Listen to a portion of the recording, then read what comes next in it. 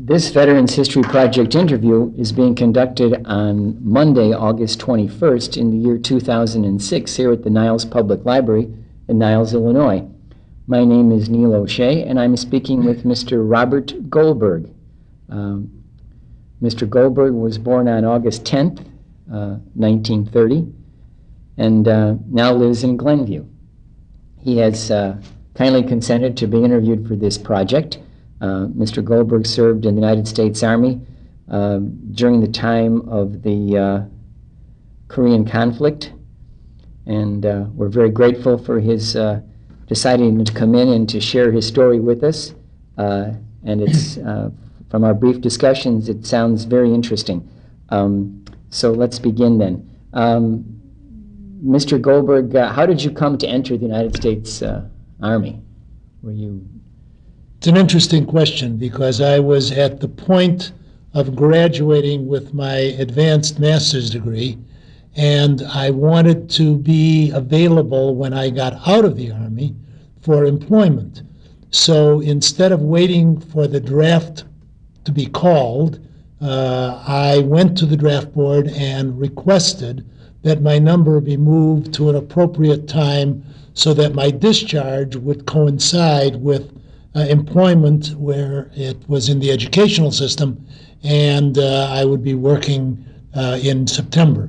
So I was looking to get in and get out sometime in July, and I was drafted.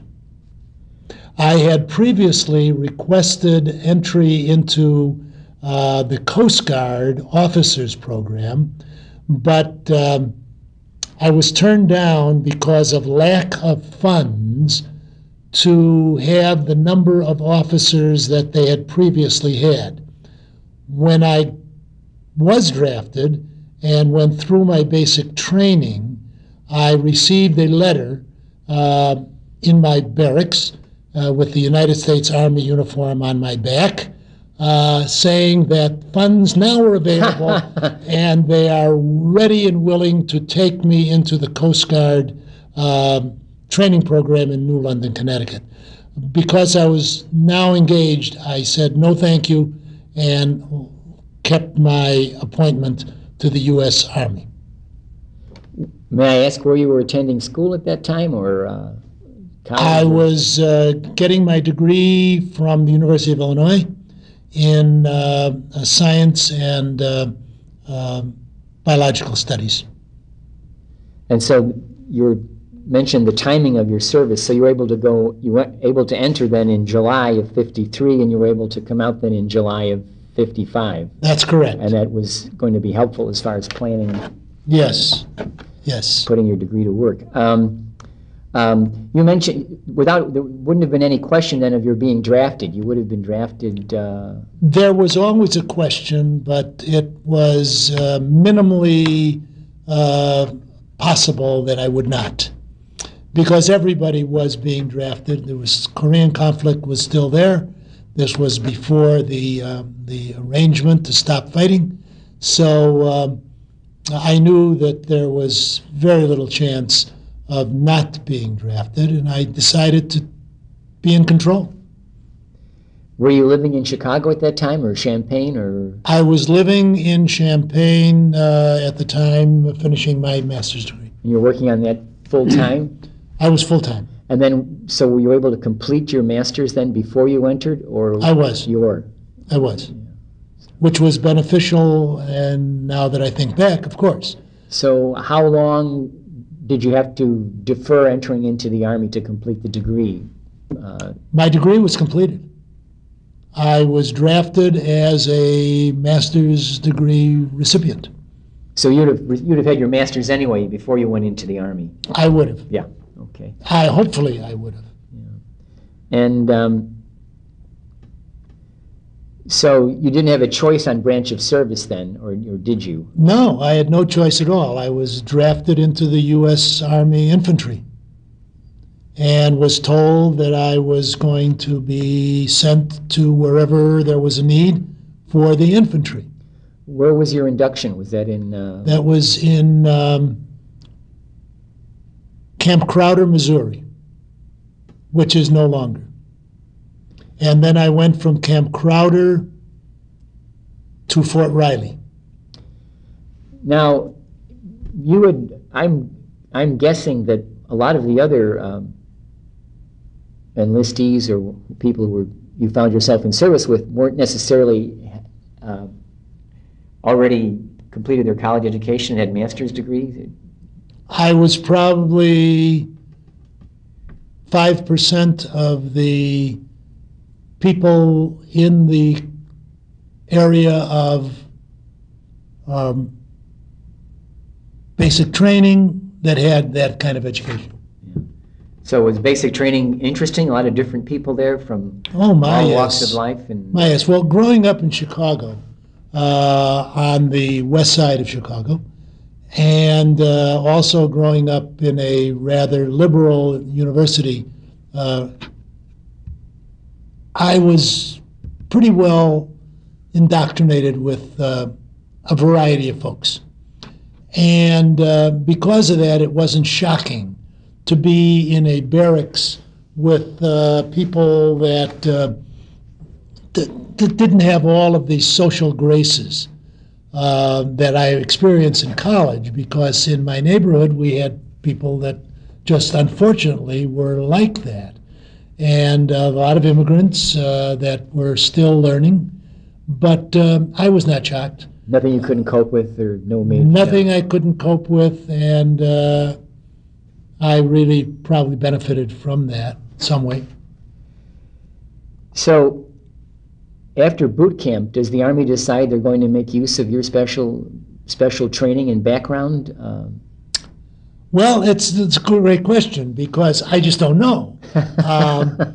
I experienced a variety of jobs before I really got into where I finalized. I learned right off very first 2 days that if during the pre-basic training time, if you were able to find a broom and carry the broom wherever you went, you probably didn't have to do some of the work that was offered if you didn't carry a broom. People would look at me and say, I've already got a job, but my job was carry the broom. And the big thing was to hide the broom so that nobody would take it while I was eating or sleeping. But before I went to my final duty station, I was a bus driver, which was during the time of my security clearance, which took up to about 10 days. So I was finally cleared for secret in my job, which later on in the interview we might be able to get to. Right. So are you still down in Camp Crowder? I was at Camp Crowder until they decided what infantry I was going to go to, I suppose, and then I was just told, here is a train ticket, and you're going from Missouri to Kansas. And here is how you're going to get there. And I got there, and when I got there, I was in the infantry, I think it was the 1st Infantry Division. I don't remember where, because it's a blur. All I remember is that Kansas is very dusty and very hot, and it has a very flat terrain except for a large hill that we were asked to go up and down a few times a day, 7 days a week. Did you find that did you put on weight when you were in the military, or lose weight, or did it change your appearance, or? No, I don't think I lost weight tremendously, because they did feed you stuff that would stick to your ribs. I think I maintained my weight and my health. I never got sick, and my appetite was always good. So you're with the 1st Infantry Division in Kansas. I'm not sure if I was in that division in Kansas. I was in it in Kansas. I'm not sure about in Missouri. Right. So we go from Missouri to Kansas. And this is still relatively early days, right? I mean, this is still within 3 or 4 months of your going. Yes. But then you're going to go somewhere from Kansas too, right? From Kansas, I was given a piece of paper that said I am now going to be offered a few days of freedom in my home in Illinois, and I was to make my way down to the Army Chemical Center in Edgewood, Maryland. After your furlough? After I yeah, did. whatever, We were taken from Missouri to Kansas. We were taken by train altogether. I was taken by train altogether from Illinois to Missouri, Camp Crowder, and I was supposed to get to the Army Chemical Center in Maryland on my own with the order, which was a couple of sheets of paper in an envelope that said to be delivered to X on Y. So at this point, are you thinking, I might be sent over to Korea, I may not be sent over to Korea, and maybe your family is wondering, and then now all of a sudden you're going south? All of that was erased as soon as I was given the paper that said go to Edgewood, Maryland. Prior to that, every day we were told you're going to somewhere over the ocean. Now, they didn't say which way, but every day they said you're going into combat or somewhere else. So that was an important piece of paper for you and your Yes. family, right? That was a very important piece for me. And you knew that was a chemical, I knew it was the Army Chemical Center. so you had to figure by this time they're going to realize what a valuable employee they have in your person. And I would think at that time I thought, yeah, they recognized my skill, which I never knew I had. But they did. so you get to, I was a rookie all the way down the line. I was a rookie right out of college, and I had never done anything in my industry, which was going to be education. I had graduated, and now I was going to go somewhere where they valued me. yeah. But you did have you mentioned you were getting an advanced degree in, I had it at that in point. chemistry or in science? In biological studies. Biological studies. So I'm just curious, did the Army, like, they analyze people's transcripts, or they give them tests, or how do they make the decision that they've got, they got thousands of people coming in, and you got to put each person in the best slot, I would imagine. My feeling is Yes. it's a dartboard. My feeling is it's a crapshoot, because a very good friend of mine who's an architect did get sent into the engineering corps. When he was sent to Korea, and he said he never did anything with his architecture background, although he was in the Corps of Engineers. And what he did, At least they got that right. they got that right, yeah. But he was there. So you get to Maryland there, Got to Maryland. and you're going to be at Maryland now for how long? Well, as far as I was concerned, at that moment, I was going to be in Maryland for the rest of my 2 years, which would have been at that point 1 year and probably 9 or 8 months.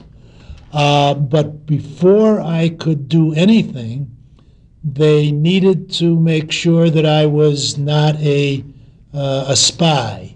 And so they needed to clear me for a certain level of involvement with things I was going to work with, and that was to be cleared for secret.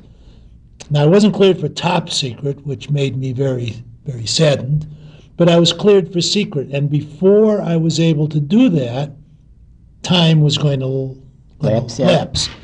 And they taught me how to drive a bus.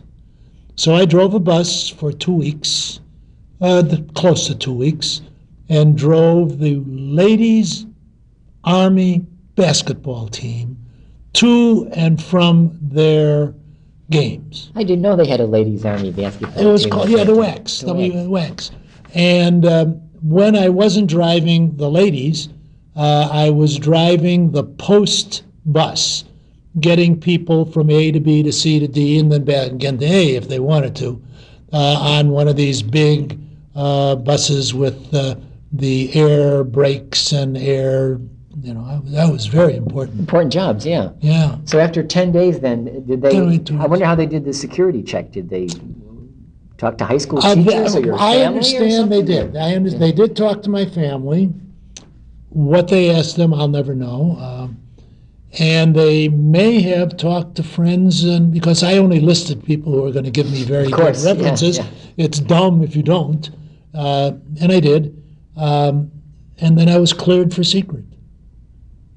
And what happened, now is, I guess, good time as any to tell the story about our officers, and we also had civilians. There were two groups in the Army Chemical Corps.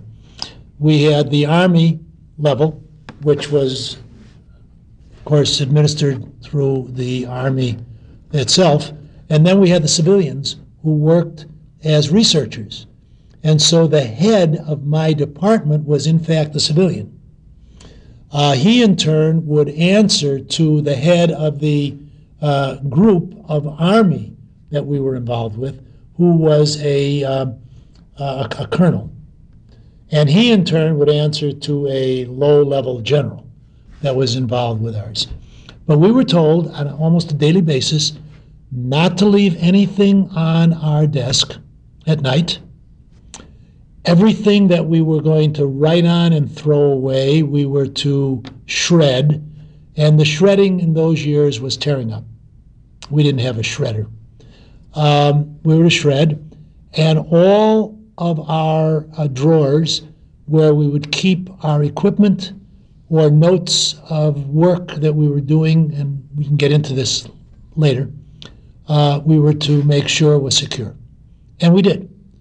We were not to write to our families and tell them anything about what we were doing. Where we were was not a problem, because the name of the place was Chemical Center and research stuff, but not to say anything about it. And we all were pretty good at it. We didn't do it. Until one morning, we got up and we went down to our day room, and there we found the current magazine, the current week of Look magazine.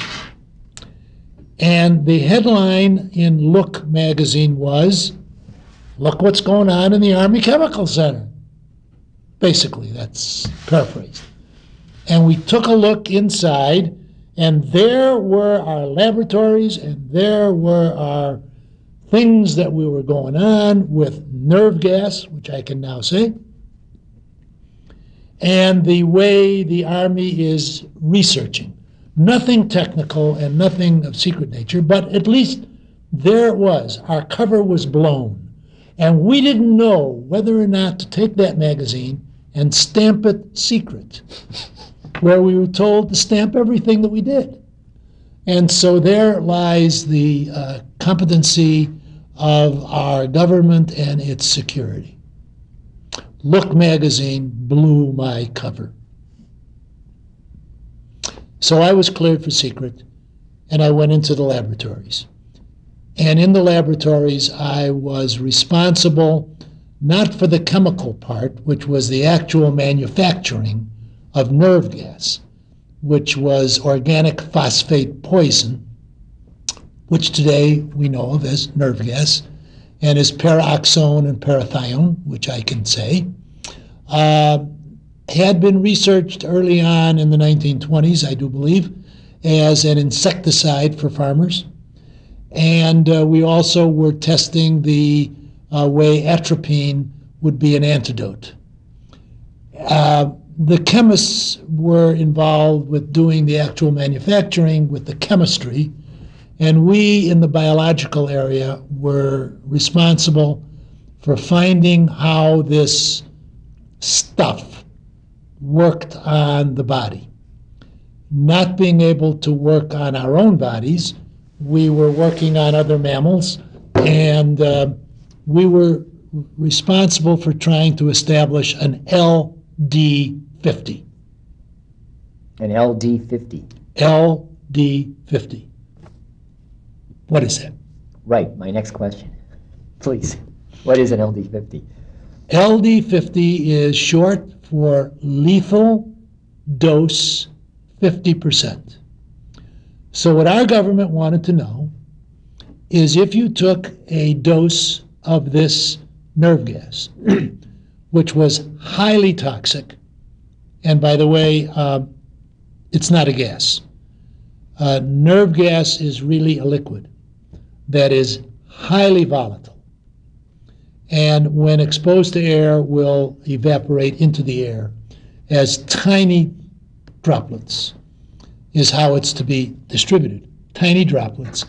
And the droplets will evaporate, get into the air, or get on your skin, and you are absorbing it through the wet parts of your body, which would be the mouth, the eyes, and any open sores.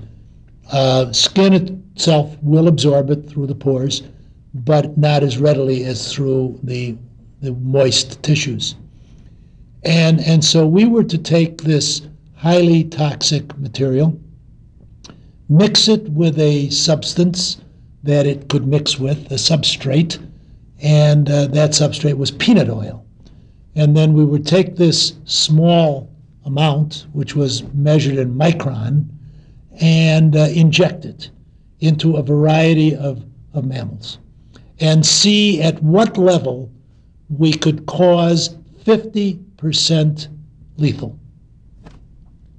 In the mammals? In the mammals. So we'd take 20 mice and inject them, and when 10 died, we knew that's the lethal dose 50, LD50 for the mouse. We then would try it on a goat, and we try it on a rat, and we went up as high as a pig and a monkey.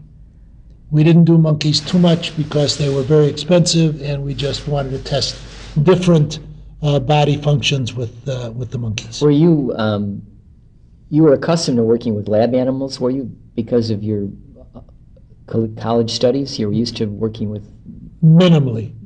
My work in college was a hamster. Frog, maybe? Or... well, a frog's not a mammal. That's but right.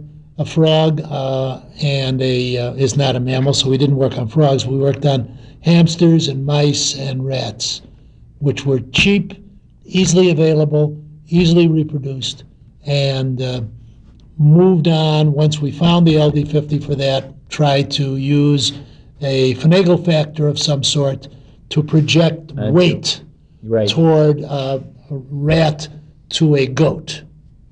So how big is the goat? Interestingly enough, the pig was the most highly resistant to this nerve gas. Why? Intelligence, is it? No, you don't have to be smart to be resistant to the gas. The pig body was more resistant than just about any other body. Because of the fat, the layer of fat or whatever? Correct. Yeah. None of you formerly civilian researchers or whatever, you weren't, there was no queasiness about being involved in this project, working on something that would be a kind of a well, first of all, weapon. we didn't have a choice. You didn't have a choice. We'd have a choice. They didn't ask us, would you like to or would you not like to? Yeah. They said, you will, is how everything is prefaced. You will, at this point. And we just did. Mm-hmm. We were sort of elite in that we knew that we had skills, and we really didn't have to get our fingernails muddy too often, although we were responsible for handling this stuff and had to wear monitoring devices and had to spend a couple of days a month in staffing the dispensary where the stuff was really manufactured chemically. So were you able to hit upon the LD50 level for human beings then? Well, we anticipated and projected. Even though I might have liked to, on some of our officers, make an experiment, we did have a pretty good handle based on our work with the goat and the monkey as to what the LD50 would be. in a particular dose of the stuff. Your officers, were they, some of them hard to get along with? No, the officers were easy to get along with because we didn't take anything from them. They were regular Army, we were not. And so their biggest problem was trying to get us to play soldier the way they were taught to play soldier. Salute and yes, sir. And all that. Yeah. We did cooperate with them and had no trouble in getting along. The only trouble might be getting some of us out of bed in the morning to do that reveille and end of the day sort of stuff. But for the most part, we all got along. They knew what they had to do. We knew what we had to do. They recognized, we recognized, and the place ran pretty well. So finding that LD50 level, that occupied most of your time in Maryland then, did it? That occupied all of my time in Maryland, with the exception of the experiment that we developed because of ancillary effects that one could get not being able to put a gas mask on in time with gas as a gas.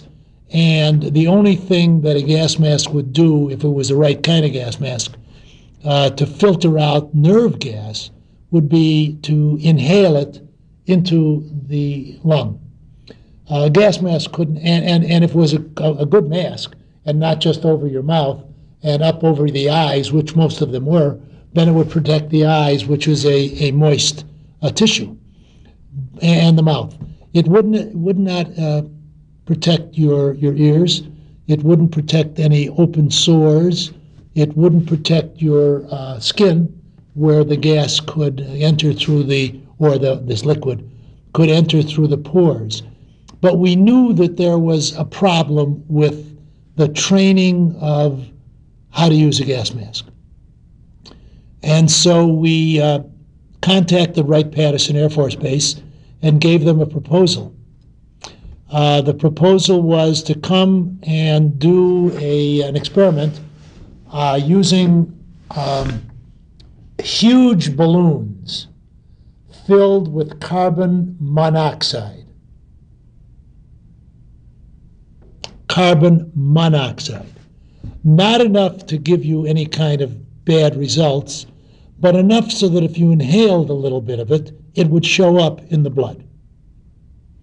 And so we would seat a person in a hyperbaric room, which was pressure controlled, and the door would close and they'd reduce the pressure, so now the door is sealed.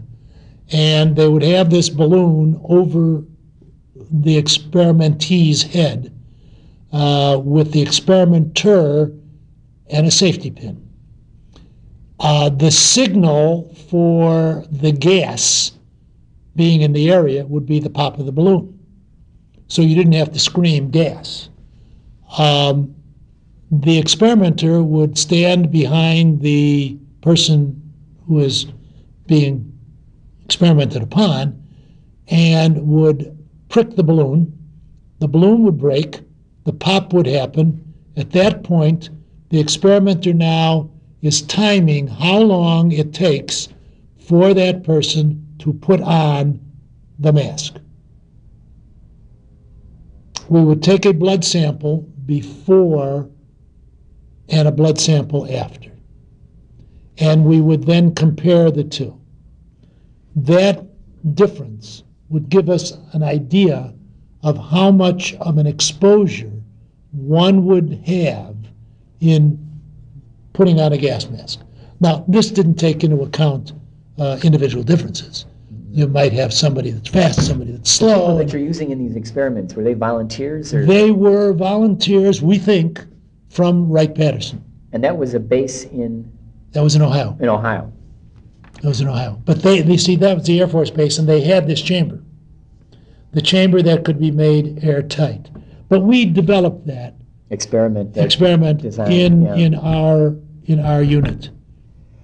And I have a letter of commendation for that says, "Thank you very much, Corporal Goldberg, for being a part of this tremendously dangerous experiment." Did you ever think that, now there was no nerve gas used in the Korean War, right? Nerve gas, to my knowledge, has never been used.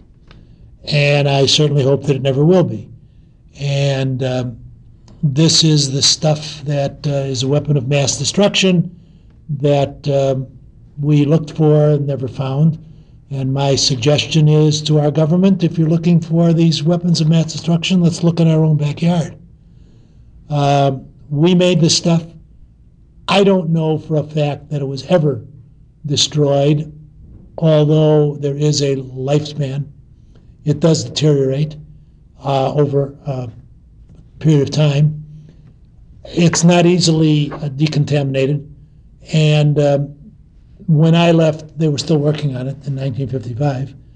So my words that were given to me when I left the Army was, Corporal Goldberg, you do realize that from now on you no longer are able to read or discuss anything that you've done that's secret.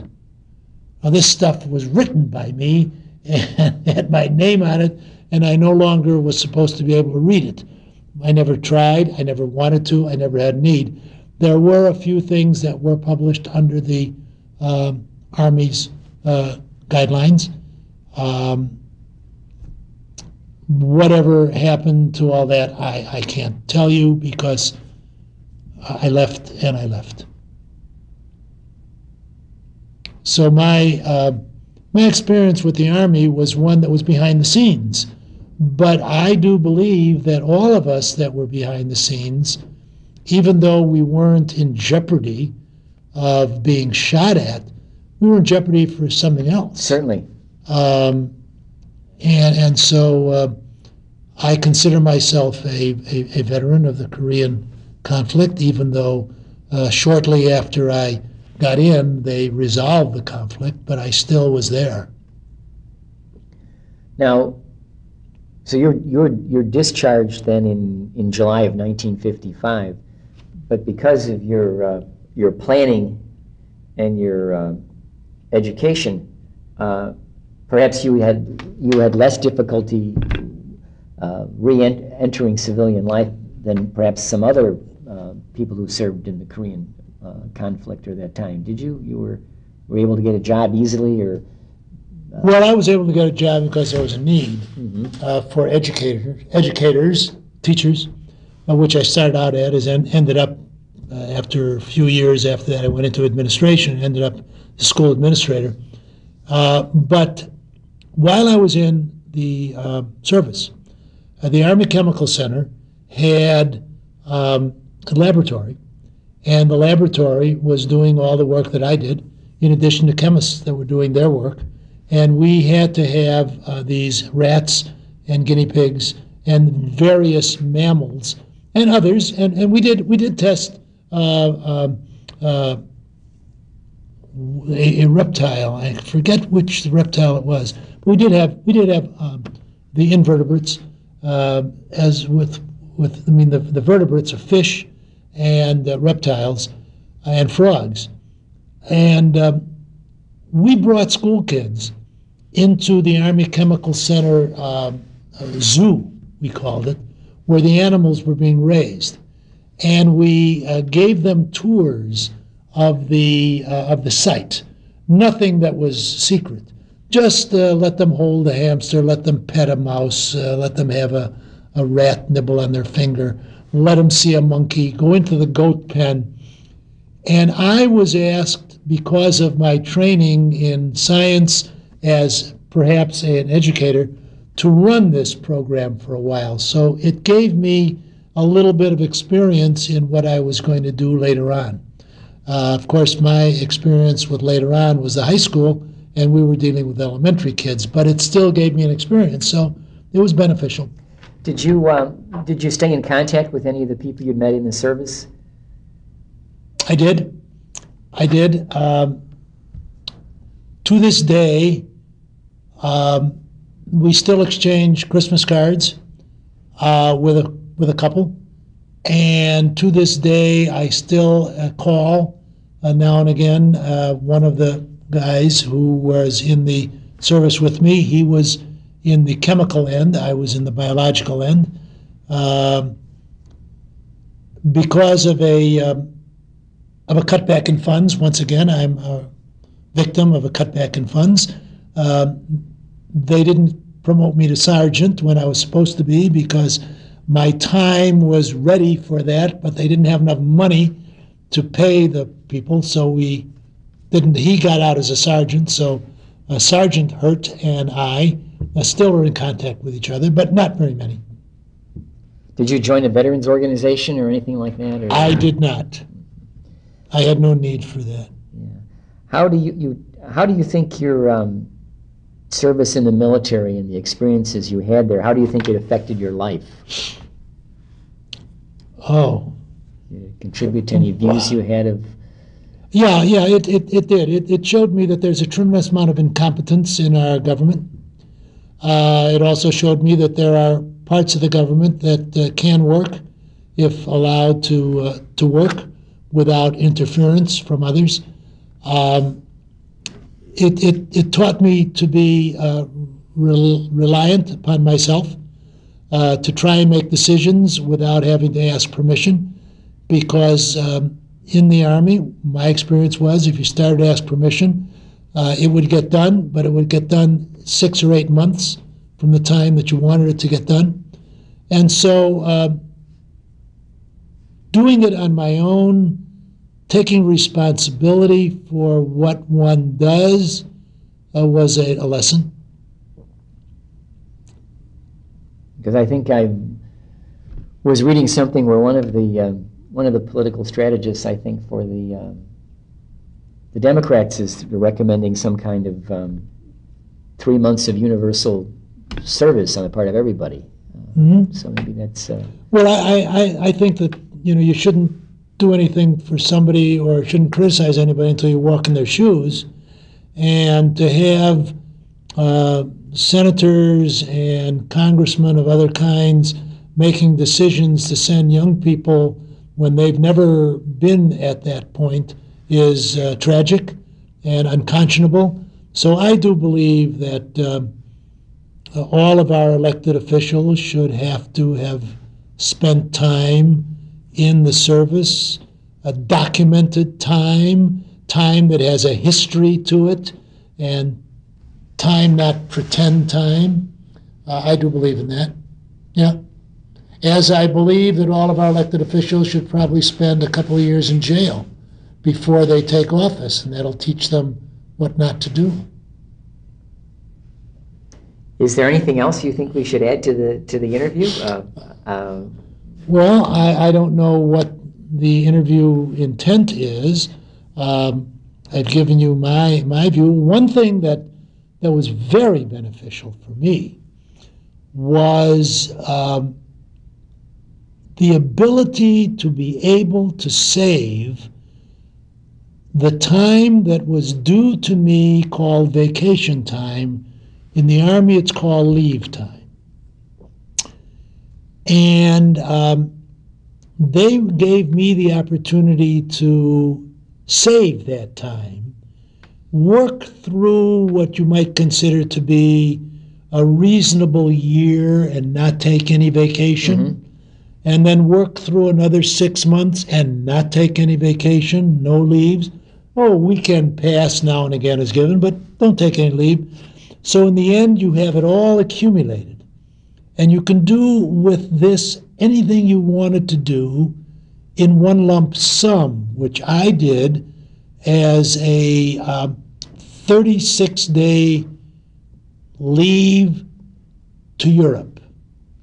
So I was able to hitchhike with the government vehicles. I went to an Army Naval Air Base and was able to hitchhike with a friend who was also in my unit to Europe. So it cost me nothing. All I had to do was show transportation back which I did by buying a ticket on a ship sailing home, the U.S. or the SS Liberté, which is a French line ship. So I got there free and paid for my way back. And this was before July of 21st of This 55? was before of July 21 of 1955. 36 days or 38 days before that, more or less. Maybe 40 days. I was able to go in uniform to Italy, where I took off the uniform and put on civilian clothes and traveled on my own as a civilian. If I needed to, put on the uniform again and go to any base and have the facility there to my need, which I didn't have. So the Army did give me a benefit there where they let me save my time and use it however I wanted to. And we had a lot of folks in the Army Chemical Center who did that. Of course, we were at a different educational level and knew how to play the game. You mentioned that you were able to call upon your Army experience to your advantage when you were recently in New York. Is that right? Oh, yes. Yes, I was in New York and wanted to go to West Point. Never been there.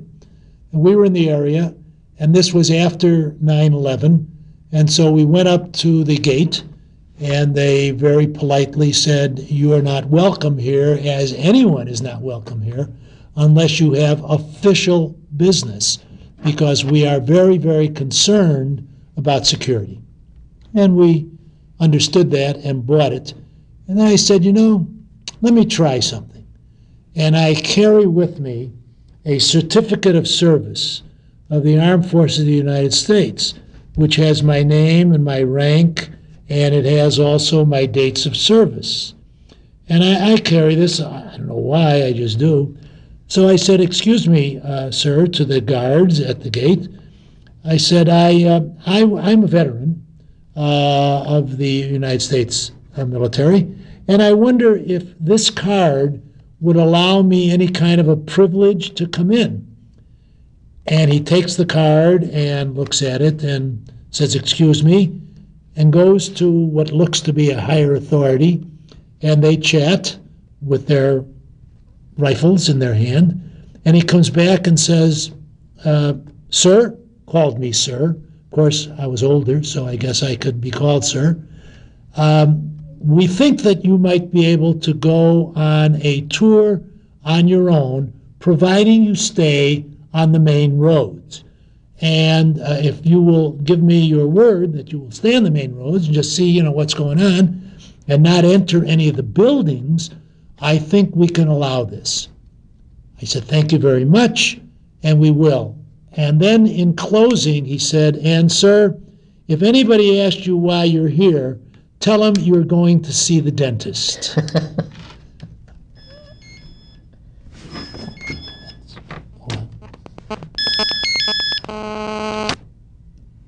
Anyway, my card that I carried for all these years and probably never saw the light of day until that time at West Point is now beneficial. So I guess I'll just keep it. Mr. Goldberg, thank you for a very interesting interview, and it's about a subject that nobody has touched upon at all in any of the 19 interviews we've done to date. And I think some of our students and interested patrons will find that very intriguing. And I'm going to go and try and find that article in Look magazine. It probably is 1953, maybe November, but we didn't know whether or not to stamp it secret, which was our joke. Well, this interview will not be secret, so no, it's okay, I guess. And I thank you for giving me the opportunity to do this. I hope that people will learn, and my closing comment is we always thought that our 2 years was lost in our life, and in looking back, I really only can remember the nice things. I'm sure there were a lot of bad things that I moaned about, but I don't think I can remember those as compared to the number of good experiences that I had with this 2 years that I spent in the service. I didn't make a lot of money, and I did get an insurance policy that I have to this day. But other than that, I'm considered to be a veteran, and I'm proud of it. Thank you. You're welcome.